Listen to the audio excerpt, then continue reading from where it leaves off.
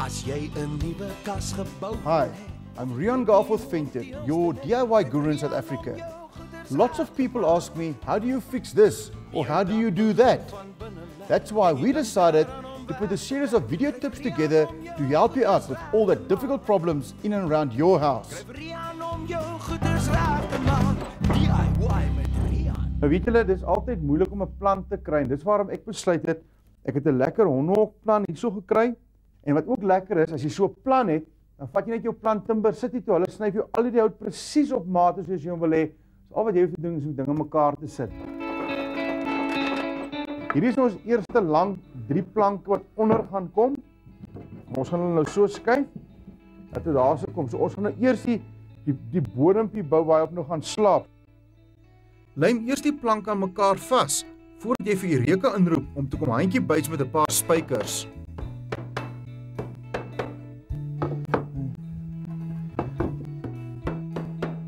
So ek gaan nou daai 2 planke aan die voorkant vasgekap en een aan die agterkant. Maar weet julle hoe metermense ding dat hy heeltemal hak, soos weet jy hoe mens?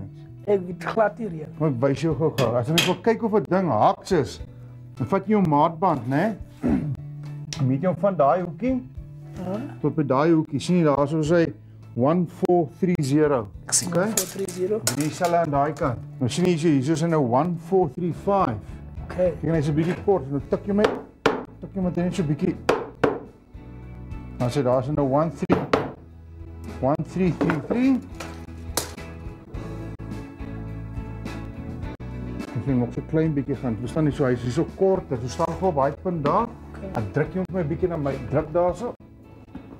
En nou is hy 100% haks. As jy nou jou spykers en 'n hamer het, dan jy baie goeders in mekaar kom, maar soos julle vir my en Max ken, ons hou van die nuutste goeders om te gebruik. Nou dis waarom ons nou hierso ons Rolson spyker gun het. Want kyk, Rolson het al dat handgereedskap, maar hierdie is nou 'n baie oulike gun. Al wat jy doen, jy druk hom daar vas en jy skiet hom net. Dis nou 'n lekker speelding vir 'n nutsman. Jy kyk na Doen Dit Jouself met Riaan in samewerking met Metal Paints. Wat ons nou hierso gaan maak, ons gaan nou eers 'n raampie bou, want dan is nou al ons gedeeltes en wat so lekker is, timmers het vir ons alles mooi op mate gesny van die plan af. Want die ene gaan nou aan die agterkant kom, daarso. Dan is een waar Billy nou moet inloop of waar jy ook kan slaap as jy nie meer plek het, hy gaan aan daai kant vaskom. So.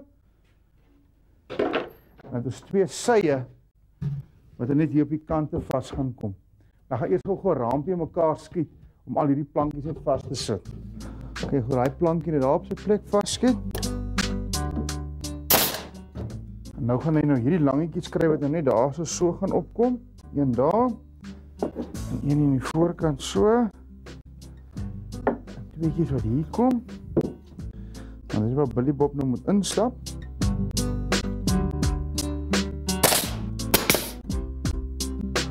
Sy. Ek moet daar vashou. En net skiet hom net eers op een plekkie vas. En dan is dit soos hulle sê, one good turn deserves another. En met so 'n Rolson spykergeweer is 'n hondehok bou kinderspeletjies. Jy kan sien dit is baie eenvoudig. En onthou as jy nie van daai spykergewere het nie, gewone spykers werk net so goed solank jy lym saam met dit werk. Nou, ons kante is nou op en nou gaan ons die voorkantjie opsit. En jy kan sien timber sit net tot die gaatjie vir ons mooi uitgesaag waar die hondjie moet inkom. Nou hierdie ene gaan nou daar so vaskom. Maar kan julle sien hier in die voorkant is 'n spasie. Hierdie hout is nie heeltemal op die grond nie. Wat gaan gebeur hierso? Die water gaan daar vasop en hy gaan vrots. Jy moet hom altyd so 'n bietjie oplig dat hy net daar so is. Skiet die voorkant al om die kante vas en ook in die middel om seker te maak die voorpaneel bly sit om wind, weer of water. En nou wat ons volgende gaan doen, hy raak net so 'n bietjie hoog want dit is nou dakkie tyd, so ek en Max gaan hom net aftel. Dan gaan ons julle wys hoe om die dakkie op te sit. Nou Billy se hok is nou amper klaar. En wat hierdie hokkie nou nog kort is 'n dakkie. Nou is 'n bietjie konstruksiewerk by die dak. Die eerste ding wat ons gaan doen, ons gaan 2 versterkings op die kant van hierdie laaghout vassit. Sit 'n bietjie lym op en dan skiet ons hom lekker met ons spykergeweer vas.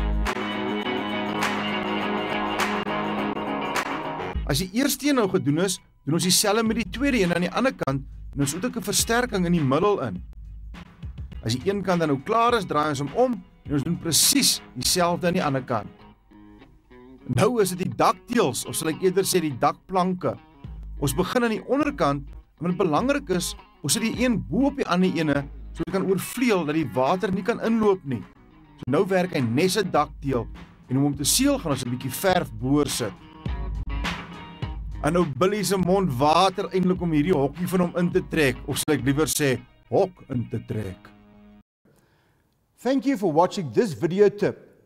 If you want to get updates on new video tips and when they are going to be released, please go to diymedriaan.co.za, click on tips and sign on today.